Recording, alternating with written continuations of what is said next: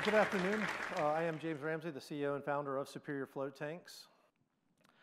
This year, our company, we're going to invest over $1 million into our people, our products, and our facility.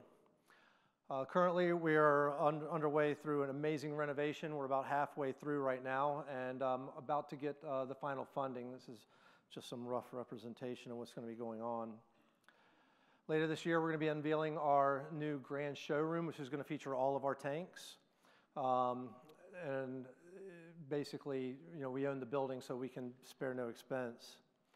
In addition to that, we will, on our facility, have one of the new modular float systems in a 20-foot shipping container outside to basically prove the modularity of float systems.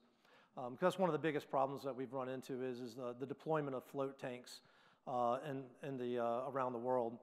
And doing something like this makes it a lot easier and faster for everybody.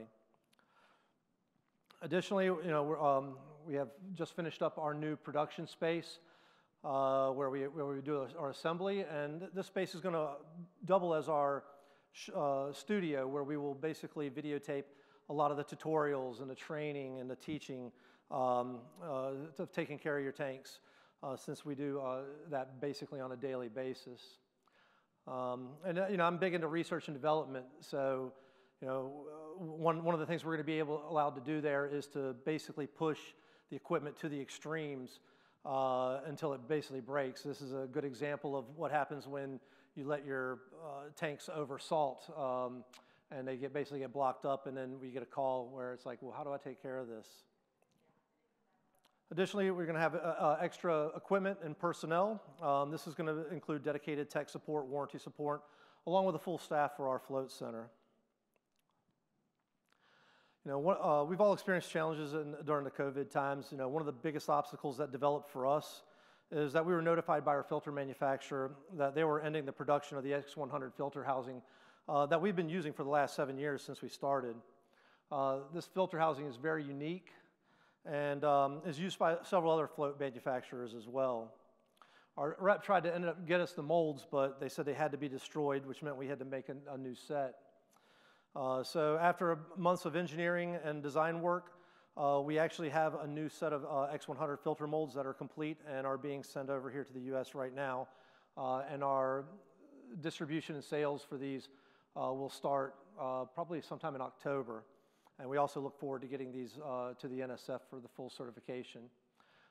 Definitely was challenging, not only in doing something that we've never done before, but also having to rely on work to be done in another country during COVID.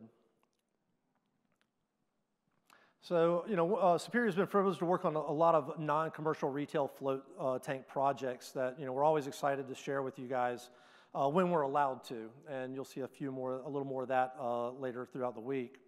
But in 2020, Superior's continued to work with the U.S. Air Force, the U.S. Army, and all of the sports teams that we work with. I'm not really big into sports, but I'm sure if you have a favorite team, ideally they're either already floating or going to be floating soon. We're also excited to be working with Lydia Caldwell from the University of North Texas. She's going to be here tomorrow to talk about her float research that she's setting up.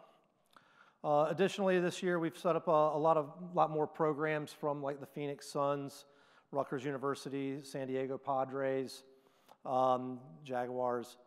In fact, this was an interesting one that we went to. This is in Boone, North Carolina. I wanted to share. This was a place on the top of a mountain that was home to a cult that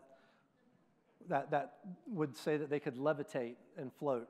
So we thought it was fitting that they would be getting a float tank there. And ending this past July 5th marked our 10-year anniversary in the float industry. Currently we have just under 1,000 tanks running 24 hours a day, 7 days a week out around the world. And we're looking forward to the next 10 years of growing with the industry, and we're very appreciative to everybody as well. Thank you.